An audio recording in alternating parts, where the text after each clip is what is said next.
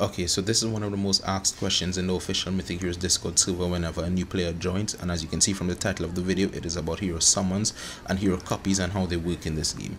Now, after your initial pull of a unit, of any unit in the game, you need 26 copies after that initial pull to get them to the max level Ascension. Now, what is Ascension? Gaining copies to upgrade your unit is called an Ascension. Your Ascensions has tiers, those tiers being Elite, Legendary, Mythic, Celestial, and Infinite. And within each tier there are 3 levels, those levels being Elite 1, Elite 2, Elite 3, Legendary 1, etc.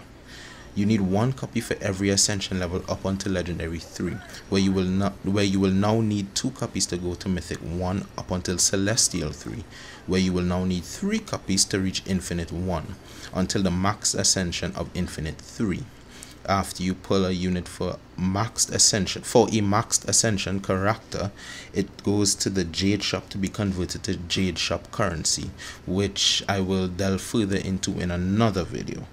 After Mythic 1 is achieved, you have the option or the ability to awaken your iconic weapon on that unit, which we will also discuss in a future video, because this video is about heroes specifically.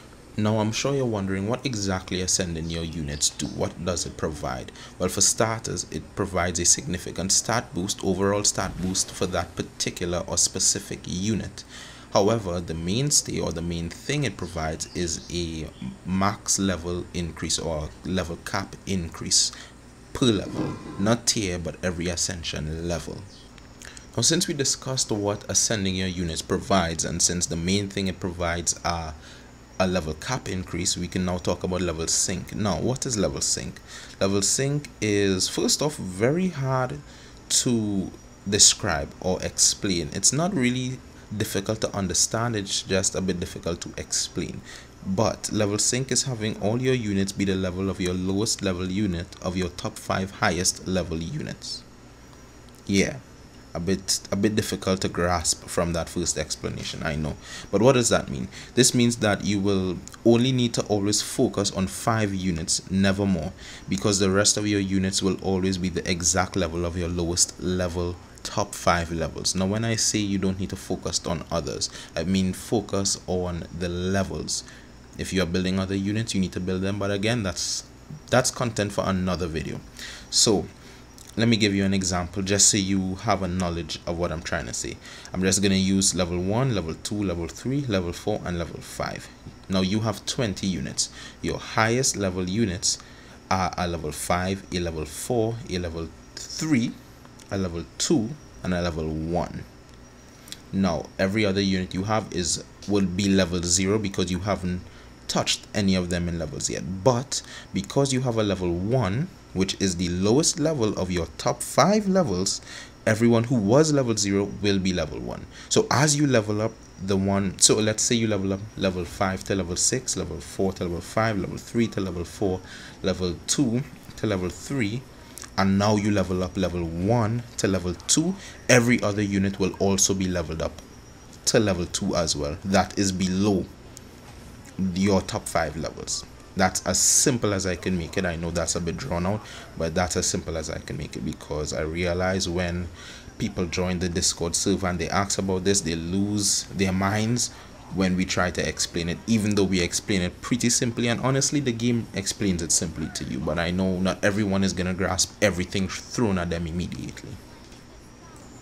Okay, so the last thing I would like to speak on that directly deals with heroes is enhancement. As you increase your divinity level, you will have the ability to increase your enhancement level. Now, divinity is something I would like to have a video dedicated on, because it will take too much or too long to explain in this. It's not like it's a very difficult system to understand at all. It will just be a lot of information to put in a video that has to deal with the heroes summoning themselves or leveling up your heroes themselves. So divinity and divinity level and how to go about with your divinity will be talked about in a future video. Most likely I'll link it under this video when I actually make that video, however long away that is. But what you need to know at present is enhancement level is capped at 30. Now the last thing I want to touch on is the summoning sanctum. I'm not gonna delve too much into it. I will be making a dedicated video to summoning in the future, in the very near future, because that is, you know, kind of the mainstay or the main thing of this game, you know, summoning. But what you need to know is the drop chance. I just want to touch on that real quick. Now, there are I think 4 ways of summoning in the summoning sanctum: standard summon, limited summon, friendship summon, and faction summon. Yes, 4. Now, for the standard summon, the limited summon, and the faction summon, they all have the same drop chance. For URs, it's 0.3% drop chance, and SSRs are 4.7% drop chance. Now, those chances are of getting a unit. So, 0.3% drop chance of getting a UR, meaning it's a random UR, but that's the chance of getting it. And SSR, same thing. Of all the SSRs, you have a 4.7% chance of getting one of them from the standard, limited, and faction summon. But the limited has a kind of a gimmick where you should be fishing in it, because you have a much higher chance of getting a unit you specifically desire. But again, we will talk a lot about that in a future video. I just want to touch on it now so you have an understanding of it.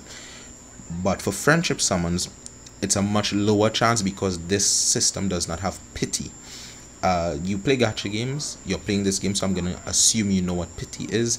If not, that is unfortunate. That would take way too much explaining, so I will be skipping over what pity is. In friendship summons, the URs are 0.1% drop chance. That is abysmally low, so don't expect URs often from friendship summons. And SSRs are 1.5%, which are again abysmally low. Do not expect them often, if at all. Now, the pity for standard summon, limited summon, and faction summons, where you can get pity, the URs are 200 pearls, or 200 pearls are pity on those summons, on those types of summons. And for SSRs, the pity is actually 30. The game is very generous with this. As you summon every 30, if you go 29 pulls without a single SSR, on that 30th pull you are guaranteed an SSR. It's random, but you are guaranteed it. Every 30 pulls is a guaranteed SSR. But again, this is the bottom of the barrel. I did not touch much on the summoning sanctum, so just look out for a video for that in the future. I may link it under this in case you're watching this a few months down the line. But everything I mentioned in this video will be standard throughout. It was this way a year ago when I started playing. It's going to be this way a year in the future, because these are mainstays. These are not going to change. But I hope this video was helpful. I hope it made sense. And look out for others, because I'm going to do the full new player guide experience. But we'll end it here.